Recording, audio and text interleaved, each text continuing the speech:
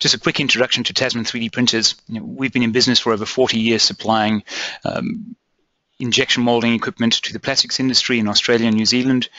And since we introduced 3D printing to our business about 5 years ago, we've become one of the leading suppliers of Stratasys 3D printers in a wide variety of industries. We only represent Stratasys, and Stratasys are the world leader in 3D printers. It would be impossible to start a webinar about 3D printing and innovation if we weren't also looking at the innovation climate in Australia and where we actually stand. One of the key reasons that we want to innovate in Australia is the fact that it leads to increased profitability. It really improves the way a business performs, and research done by the Australian Innovation System Report, which is a government-funded report, indicates that Australian companies who innovate, and whether that be by introducing new products to market or new products to the company, are substantially more likely to report increased profitability, increased revenue, as well as they're more likely to export and have improved productivity and employment. And that on its own should be a good enough reason for all organizations in Australia to be putting money into R&D and innovation. What's unfortunate when you look at the statistics is that Australia has shown a serious decline in new to market product innovation since the early 2000s. So in the 60s, 70s, 80s, and 90s, Australia was very innovative. And when you look online and you do some research, you can see that so many things we take for granted now in Australia and globally were innovated, invented, and developed during that period. But since the 2000s, there's been a severe decline, now putting Australia behind countries like Croatia, Estonia, Slovakia, and then also behind major manufacturing powerhouses like Germany, UK, Italy, France. And it clearly shows to us the importance of starting to create an innovation culture. And not just an innovation culture in our businesses, but an innovation culture in our schools and in the way we do everything.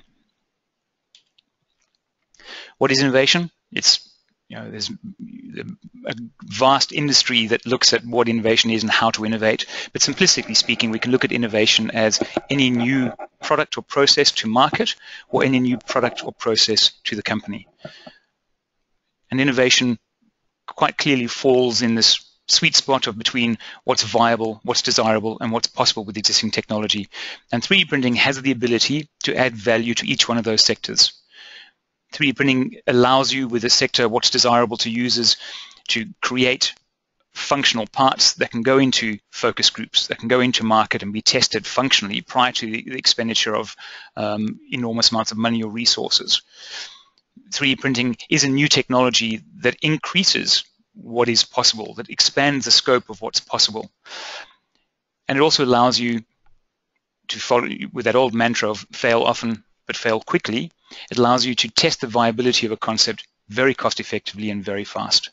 The software industry works with that mantra of fail often, fail quick. And 3D printing in a manufacturing environment provides the same benefit or the same potential. It allows you to test concepts very quickly, to verify whether it will work very quickly, before sinking huge amounts of costs. So simplistically speaking, where we are in Australia right now is we sit with a market that's showing a decline in innovation. The government is talking about improving innovation. We all recognize we need to improve innovation, and innovation naturally is not just about 3D printing. This is only one small scope of it. My name is Nikki Kaufman. I am the founder and CEO of Normal. At Normal, it's quite simple. We make custom 3D printed earphones. I started Normal because of the problem that many of us experience of ill-fitting earphones. Nothing fit, everything hurt. When you work out, they fall. When you're on long planes, they hurt. So kind of wanted to go through the process of getting a pair of custom made for me. The ways that existed to make custom for Normal was through cast, through silicone molds, and through a process that takes weeks and is hundreds of thousands of dollars. I've been around 3D printing and manufacturing and production for a while, and I was thinking, like, there's got to be a way to do this via 3D printing. So we're excited to be able to use 3D printing to make a product that is more affordable from a time and cost perspective to more consumers. So we take a photo of each of your ears while holding up a quarter for scale, and we turn that into a product that is completely personalized for you. And it will customize the colors, the cables, and this product is ready for you in as little as 48 hours. 3D printing allows us to do this at a price point that makes sense. The economics make sense for us and for the consumer, and it allows us to make a really beautiful premium product both from a sound and fit perspective. When I launched Normal, I had no debate in my mind. The machine I wanted to use was going to be the Stratasys Fortis 250. I knew that it would give me the quality and the speed and the ease of use and the factory sort of ability that I needed to have Normal. The model that we have is very simple to operate. Again, this is a mass-produced consumer product. So we needed a machine that would allow us to operate at a factory mass scale. Remember, we're selling a premium product, and the resolution is great, right? It matches that premium price point, that amazing sound, that personalized fit you get. We are currently printing with ABS. We have 7 different color ABS. After the product gets printed on our machine, there's some post-processing that happens where it gets cleaned, where it gets sanded, where it gets smoothed, and actually we coat it with some soft touch spray to give it a nice soft touch. At Normal, we really want to celebrate the fact that these are 3D printed. We're proud of that. When customers come through the door, they are super excited about what this space is. It's this retail and factory and shop and office all in one. They get really excited to be able to see their product being made live in front of their eyes, to be able to see the assembly line running, to be able to see the staff at work. For a lot of people, they've never seen a 3D printer before. So there's this really fun educational piece as well in the store where we have our factory team helping the customer, talking them through what is actually going on in that machine. This is the first real application of 3D printing for a mass-produced consumer good, but the idea could be a lot bigger than headphones. So we'll see what other things. So the purpose of that video was to show you what true innovation is. So she's taken a product that is pretty normal, yet we all complain about the way it performs. And using 3D printing, she's not only created a new product, she's created a new business. So she's changed her value chain, and she's changed the way she goes to market. So 3D printing has, in her business, enabled the innovation. Without 3D printing, she would have not been able to, or they would not have been able to innovate the product. And there is no reason why that product and that innovation could not have happened in Australia. She may have a shop floor or a shop front, but a lot of the business they do is online and digital, all enabled by 3D printing. So the question could be next is, well, where's 3D printing heading? Surely it's new. And 3D printing is not new. For a lot of you, you'll realize that 3D printing has been around for more than 30 years in a variety of forms. So 3D printing has arrived. You know, the press would have us believe with the way they reported that 3D printing is brand new, and 3D printing sprang up fully formed 5 years ago with the format of the consumer 3D printers. But it's been around a long time. It's been through a lot of challenges. The limiting factors when 3D printing was first developed were the power of computers, the cost of CAD, and the complexity of CAD. But now with CAD becoming far easier to get to access, far more cost effective to access, and with computing power so inexpensive, 3D printing now is reaching out into the industry floor and to the shop floor and into educational institutions. And the only thing limiting its growth is not the machine itself, but rather the ability of end users to use the device, to realize that it is a manufacturing tool or a design tool and has genuine functionality. It's not purely about rapid prototyping. And Gartner did a 2005 or 2015 survey where they looked at the hype around 3D printing. And 3D printing can be divided into two clear sectors: consumer 3D printing, which we refer to as 3D printing, and enterprise 3D printing, which we often refer to as additive manufacturing. And those are in different life cycles at the moment. So for consumer 3D printing, which is the low-cost machines that you buy for sub $5,000 that you can get at a variety of retail outlets, those would be consumer 3D printers. And they're entering this area which Gartner quite melodramatically calls the trough of disillusionment. And that's in some respects driven by the press, where the press announces 3D printing and says, these devices can do whatever you want. And that's not true. Every device has something it's good at. And you cannot buy a consumer machine and expect that it's going to produce parts instantaneously. The limiting factor for consumers is the ability to design parts, is the ability to get access to printable parts. Enterprise 3D printing or additive manufacturing has been through that cycle. It's now on the upward cycle where it is truly in many markets becoming a tool that sits in a factory that has a variety of applications. It's an educational tool, it's a production tool, it's something that has functionality and purpose. It's not just there to print off or make off a few prototypes or for its fun value. It has a genuine value. And one of the key issues with this is to have a look at what materials and what applications are out there and available in 3D printers, and to realize that there are many people doing effective work with it. I found this note in the Harvard Business Review which appealed to me. And it says, 3D printing sounds futuristic, like the meals that materialize in the Jetsons oven at the touch of the keypad. But the technology is quite straightforward. It's a small evolutionary step to putting down layers, to creating something more substantial. And it's what we often say to people. Yes, 3D printing was revolutionary. It was incredibly innovative when it was developed in the 80s. But now 3D printing is a machine. It's a device. It's something that can be used. And what's more important is what comes out of it, the parts that you can use and how you can apply them, and also the real complexity and the real innovation and the real beauty of 3D printing is what you, the designers and the manufacturers, put through the device. The hard work is the design. The 3D printer is a simple tool, and unlike lathes or CNC machines, require no complex training. They're very simple to use. They're push-button at use. The challenges and the complexity come with the designs, with the CAD, with coming up with innovative concepts and ideas. And the beauty of 3D printing is it allows you to do process and product optimization, and allows you to review and totally redesign your products and your processes. And with 3D printing, complexity is free. What does that mean? In traditional manufacturing, which 3D printing cannot replace, the higher the quantity and the lower the complexity, the more acceptable or the better cost position is hit by conventional manufacturing. But the minute complexity goes up and your volumes are relatively low, we say sub 1,000 parts a year, 3D printing starts to have substantial benefits over traditional manufacturing.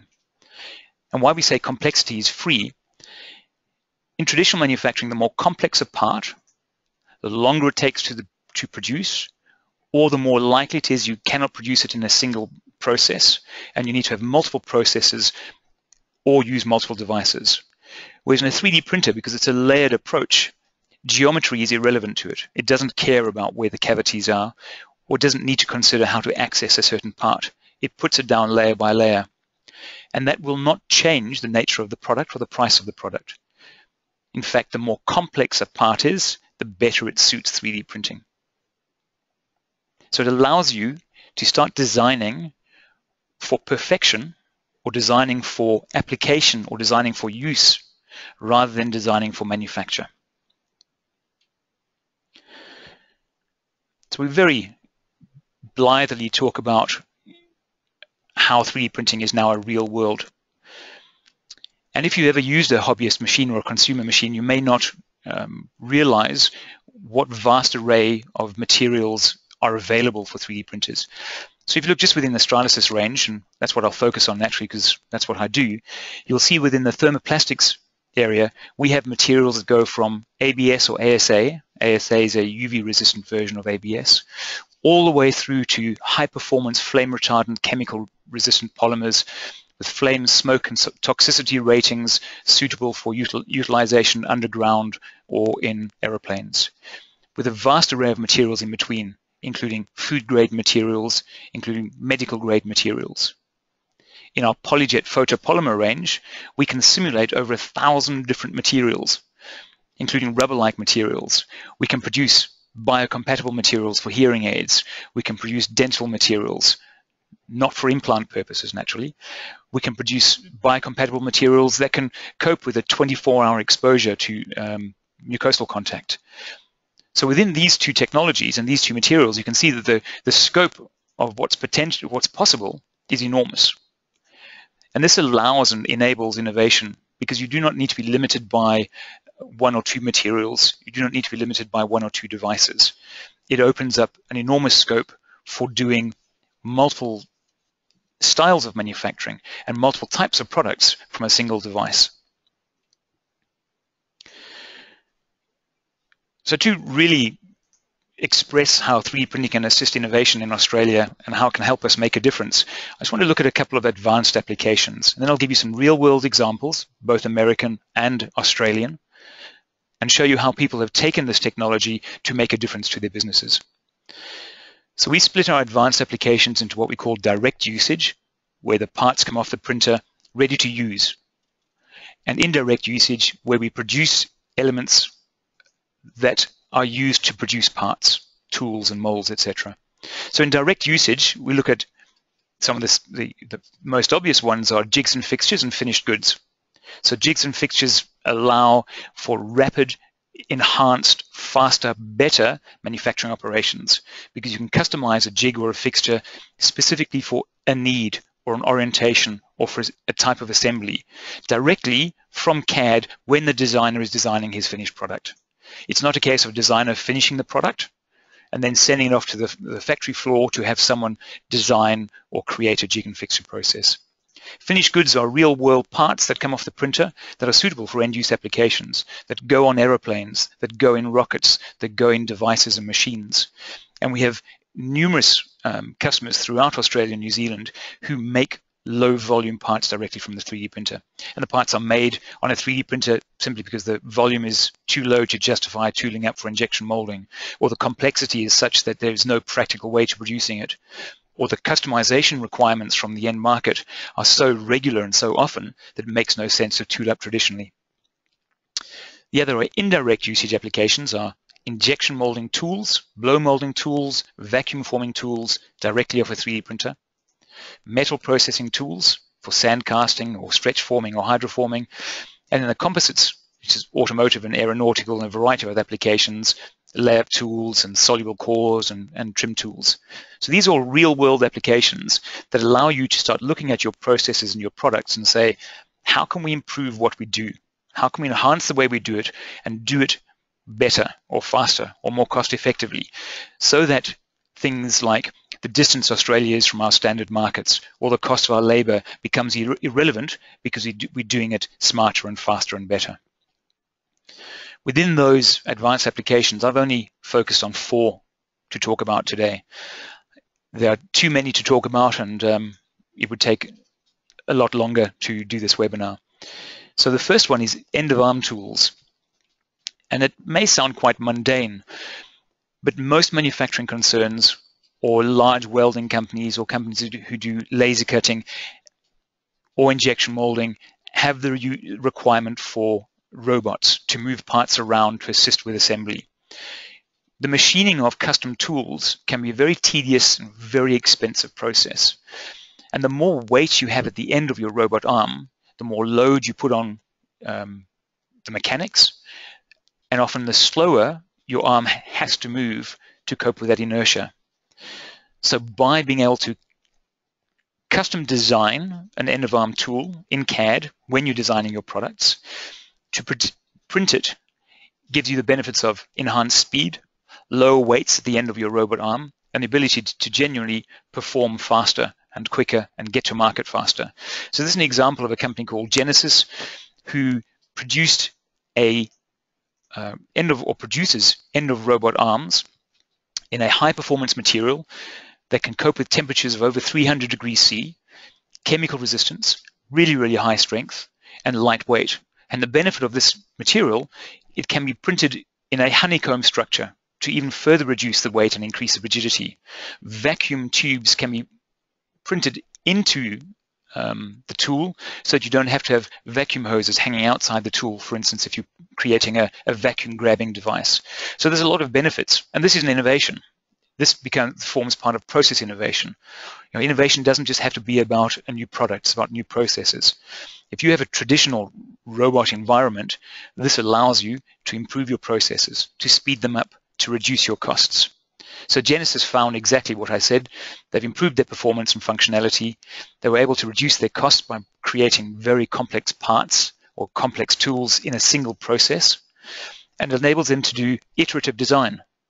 Design it, print it, verify whether they're happy with it, go back to CAD, review it, and reproduce it to ensure they get it right first time. Whereas in a traditional environment, if you design it and you then send off and have it tooled or machined up, you may be loath to change it if it's not perfect. You may end up living with a compromised situation. So that's an ability to do process innovation using 3D printing. Another process innovation is what we call jigs and fixtures. This is an American company called Solaxis who simply created a jig and a fixture, or they specialize in jigs and fixtures. But in this particular case, they created a carrying device to enable on the production floor all the parts to be correctly assembled, correctly put in place, and moved around the production floor. Again, making it easier for parts, for staff members, less risk of repetitive strain injuries, reducing cycle times, and reducing costs.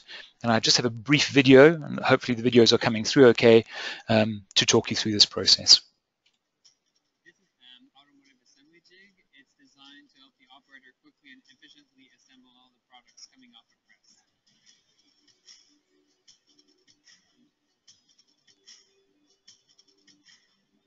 Bonjour, my name is François Guilbeault. I'm the owner president of Solaxis, and we're located in Bromont, Quebec. We use 3D printing everywhere because it's our core business, especially for specialized tooling and then functional parts.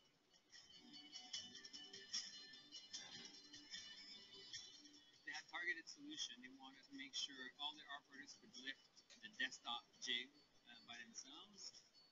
Stratasys 3D printing really helped us speed up everything.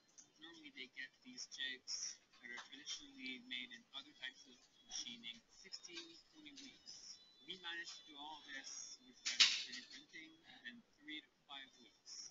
Everything was to speed up production. We brought the buttons closer to the operator.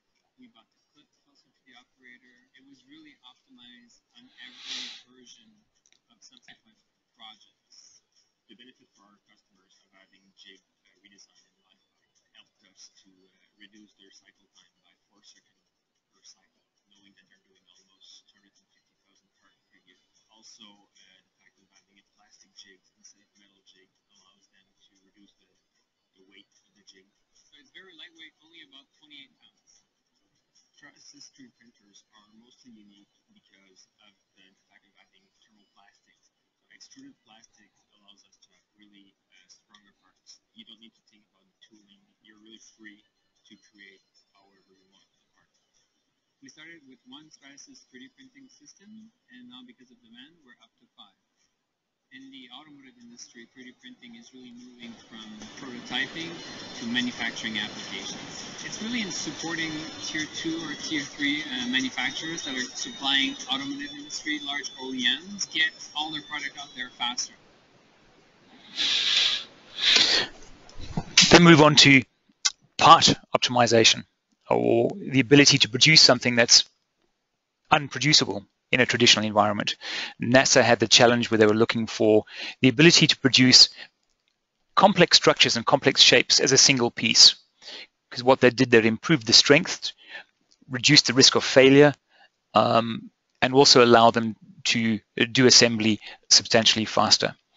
So we have this ability to produce aeronautically approved materials, a product called Ultim 9085. So NASA, using this FDM technology, was able to totally redesign a traditional part and go through and deliver a structural element directly from a 3D printer faster. It also allowed them to do everything we always talk about, which is iterative design, verify part performance, verify design credibility prior to sending it to market. So the purpose of the 3 I've shown you so far is to show you that it's possible to functionally use things from a 3D printer, and how having access to a 3D printer allows you to innovate parts and processes. Unilever, as a big consumer vendor, For them, it's all about speed to market. For them, it's all about getting the right design in front of a customer so they can verify it and they can do focus groups and they can know that what's been designed is correct. So with Unilever, they did a slightly different approach. They were not looking for providing a 3D printed part to the focus groups to test. They wanted to have a real world part like what you would expect to purchase when you take it off the shelf. So they need to produce something in polypropylene with a perfectly smooth finish, because that's what, in that environment, that's what the consumer would expect. A ridged finish in a toilet cleaning environment would collect dirt and bacteria. The way they used 3D printing there was printing an injection molding tool directly from a 3D printer, putting it on an injection molder, and being able to then produce a finished part very cost effectively within 24 hours at substantially reduced costs in the real material. So they could then package it, assemble it, and put it in front of focus groups and physically use it. So all of a sudden, 3D printing there has added value because it's created the ability to do genuine manufacture on an injection molder in the materials you want with the finish you want, cost effectively. A traditional harder tool for injection molding would cost possibly $10,000 and take 4 to 6 weeks to produce. With a 3D printer, that tool could be produced for about $700 or $800 overnight, taken off the printer, cleaned, and put directly in the factory floor.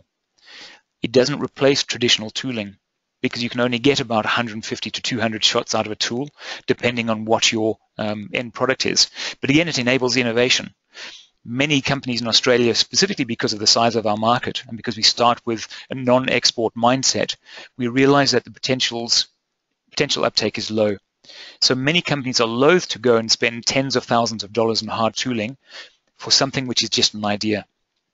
3D printing enables these companies for minimal cost to produce an injection molding tool, to verify their design in the real world on an injection molder and create the finished product. Injection molding tools also allow companies who only want ever to do a small volume to do so. So that's a real change to the way companies can go to market with injection molded products. I spoke earlier on about complexity is free. And I did some work with a company called Leap Australia, who are the vendors for Creo, which is a CAD package in Australia. And there we said, what many people do when they have a 3D printer, they take a traditional design, or they design traditionally, and they put it onto the 3D printer and use it. But sometimes what you do is you miss out on the magic of 3D printing. So 3D printing allows you to design very complex parts and produce them very simply. And in fact, the less material you use, the cheaper the part becomes. So what we did with Leap was we took a traditional part, we did an FEA analysis to work out where the loads were, where the strength was required, and we designed an optimum part, which led to a 60% reduction in weight, a 60% reduction in cost, and an optimized strength part. And made no real difference to how we produced it. In fact, this one we produced quicker and cheaper than the original design. So we often say to people, when you start to design, if you want to design for printed performance, if you want to design knowing that you will produce a part on a printer, you can start to throw some of your old design rules out of the window because draft angles become less relevant. You do not need to worry about tool access or how to produce it because the printer doesn't really care. So it's a great example of how you can innovate existing parts by increasing strength, reducing cost, and reducing weight by using 3D printing.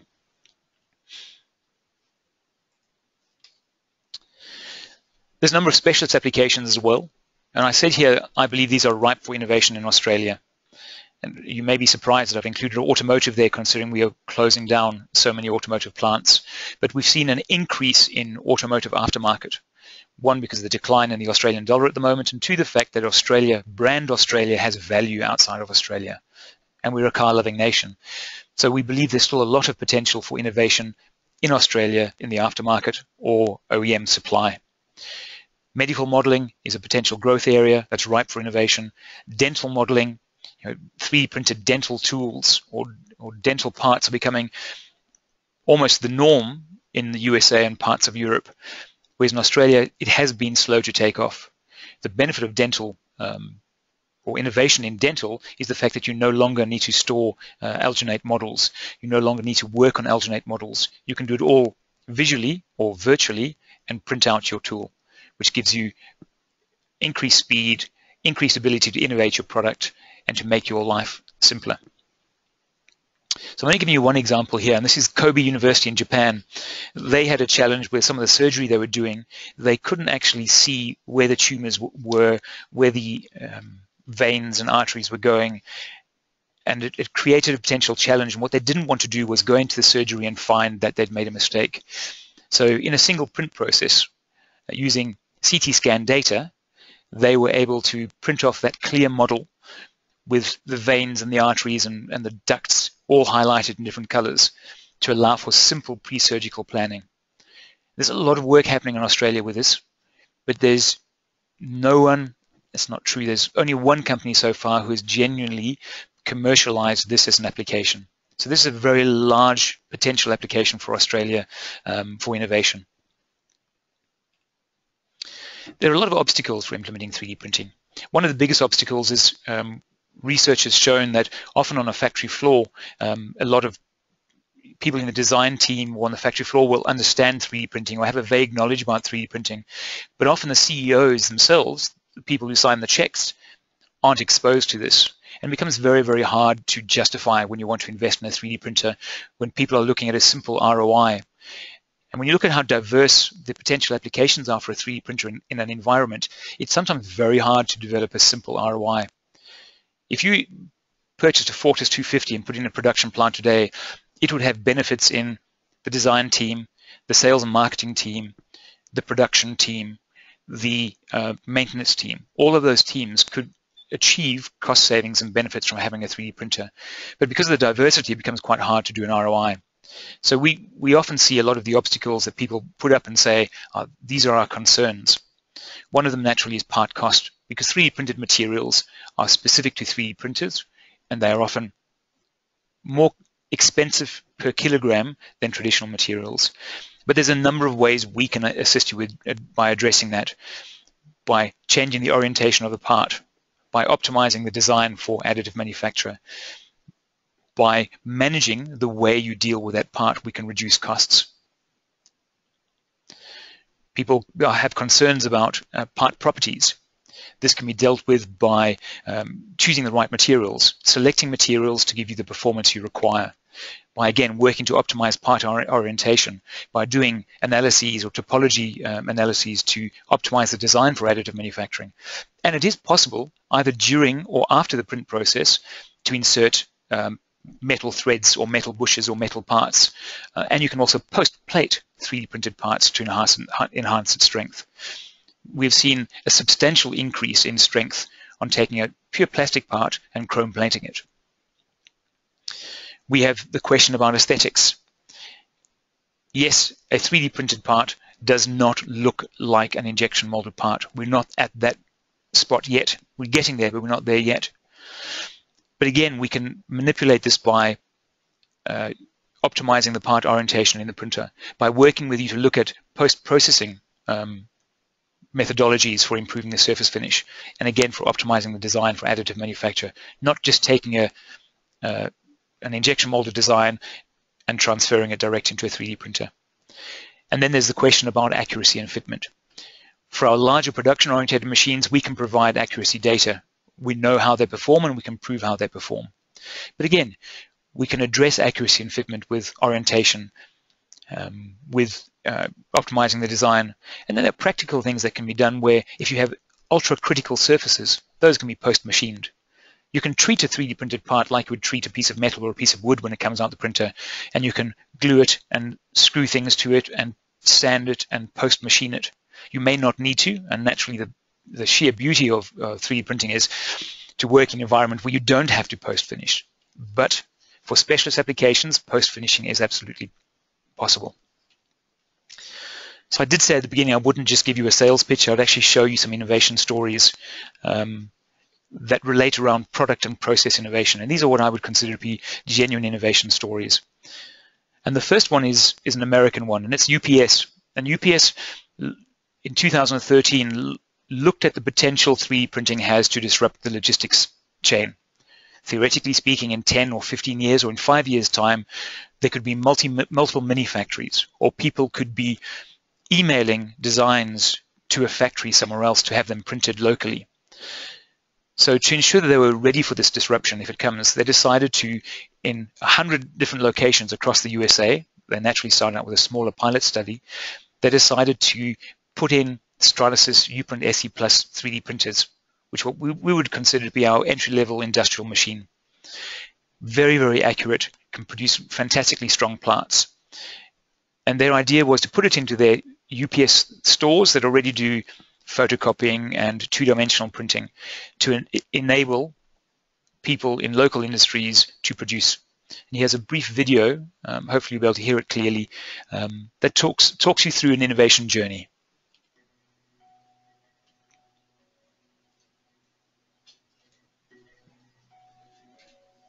I've been reading about 3D printing for years. When it started to kind of surface in the community as kind of a do-it-yourself thing, I thought it was pretty amazing. So I've been following it very closely since the news started hitting everywhere about 3D printing, but I was always kind of frustrated because people seem to always just print trinkets and toys. During my research, I came up with this idea on how I felt I could use 3D printing for positive change, for actual good. It all began with Christian. You know, I was talking with this guy online about gaming and about playing first-person shooters. I grew up with video games. I've loved playing games my whole life. And he was saying that he loved it too, but, you know, he's got some other problems playing games. Christian could not physically reach the buttons because he has muscular dystrophy.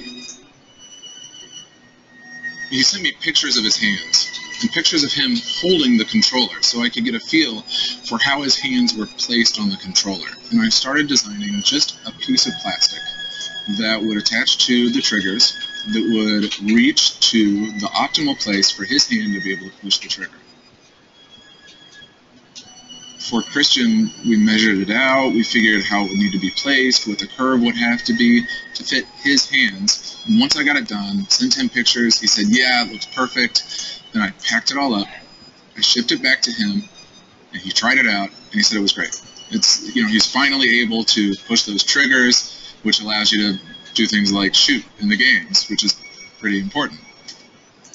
As it turns out, working with Christian ended up helping some other people as well. Every time I make a file for one of these people, I publish it online for free. So locations like a UPS store would be perfect. You can download this file, walk into a UPS store, print it out. It takes 15, 20 minutes, and then you walk out with these parts that can help somebody be able to play games. It feels so good to send somebody a controller and have them say, thanks, that helped me. I can play now. Thank you so much. I'm just being totally selfish because that feels good to me. I'm Caleb Kraft, and I'm an inventor.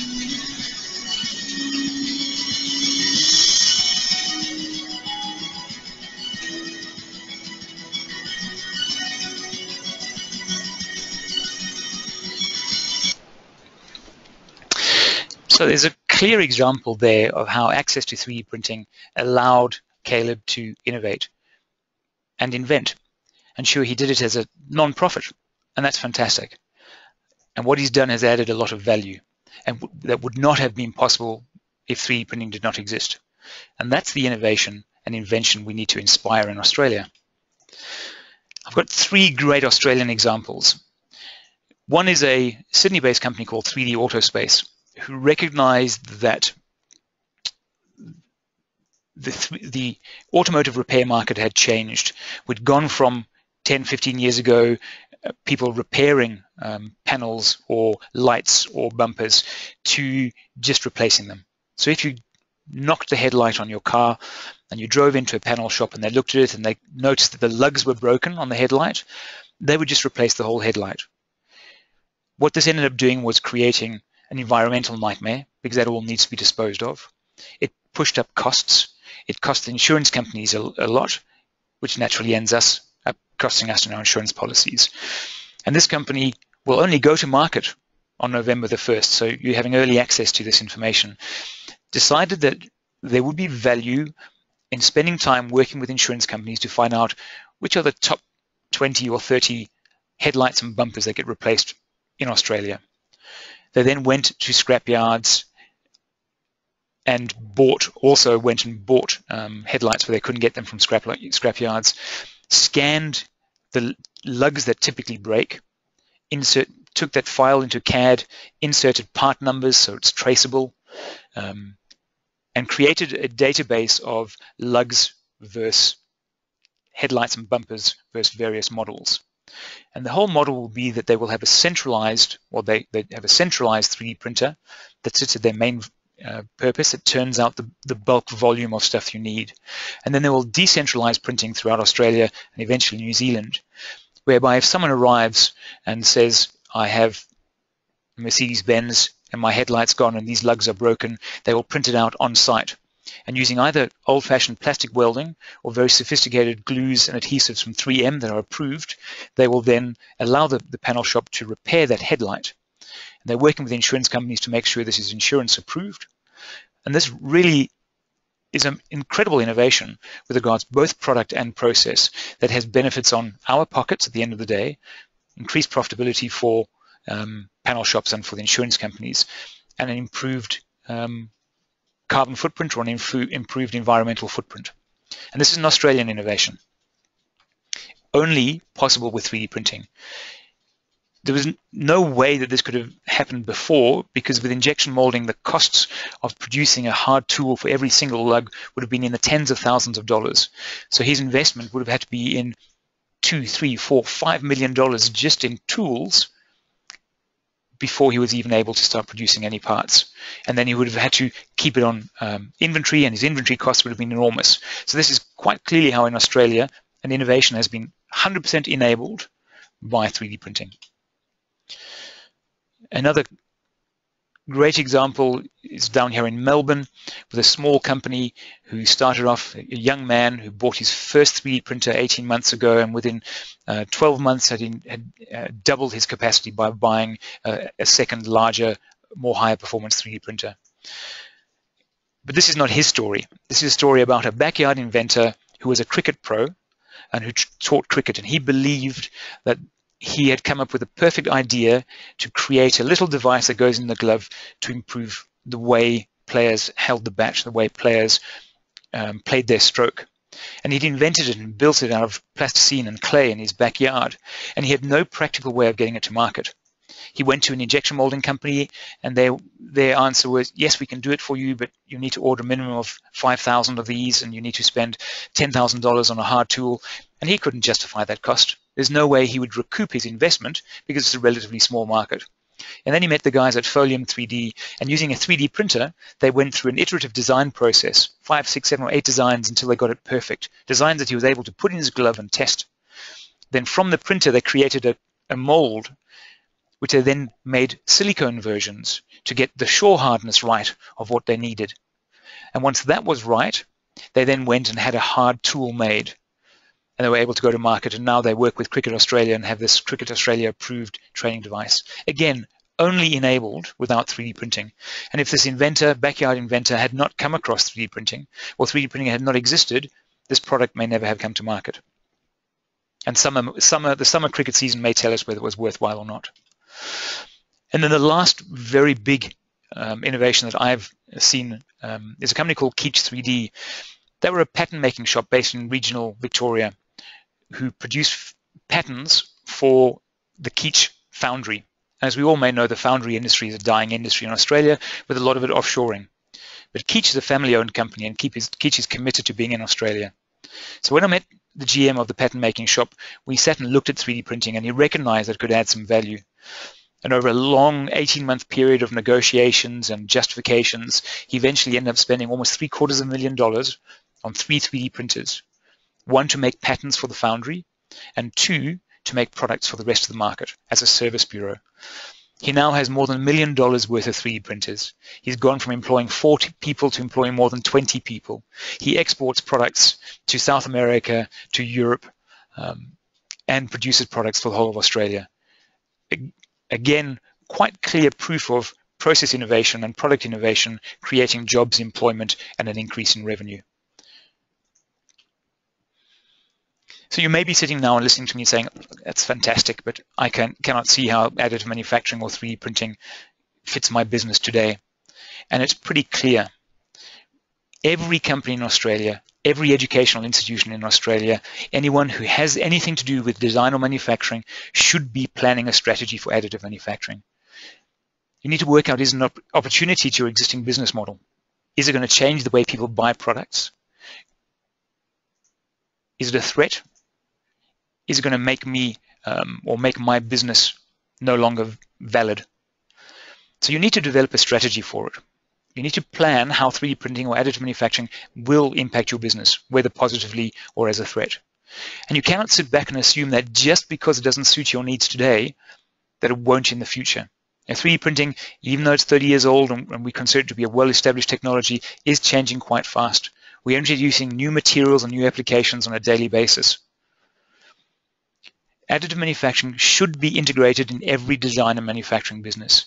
If you own CAD, if you do anything in CAD or teach anything in CAD, you should have an additive manufacturing device, a 3D printer. Additive manufacturing should be adopted and can be adopted into any present-day existing value chain. It has a lot it can offer you, and you should be working out what that is and what you're going to do about it. Even if you're not going to do anything about it, as a business, you should at least have taken the time and the consideration to evaluate the potential. And I just wanted to leave you with these two thoughts, one from an American magazine and one from Australian Financial Review. The one that appeals to me, because we often hear about the high cost of labor in Australia. And this American magazine, because American manufacturing is now on a resurgence after 10 years of decline. And he simply says 3D technology dampens the wage incentive to produce overseas.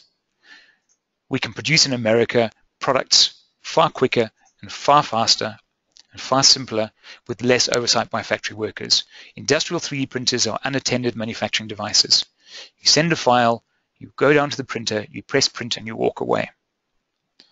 And the Australian Financial Review said industrial enterprises must revisit their operations. Additive manufacturing creates myriads of new opportunities for how, when, and where. And we need to decide if we are to continue to be a manufacturing or grow again to be a manufacturing nation, what mix of these processes works for us. So that's the end of my presentation about how we could utilize 3D printing to change manufacturing and change innovation in Australia today. Hopefully it added some value to you. Hopefully you found it interesting. If you have any questions, please feel free to use the app, or you're welcome to send emails to me at a later stage and I will answer them. My email address is dominic@tasman3dprinters.com.au, and one of our team across Australia and New Zealand would be quite happy to assist. So thank you very much.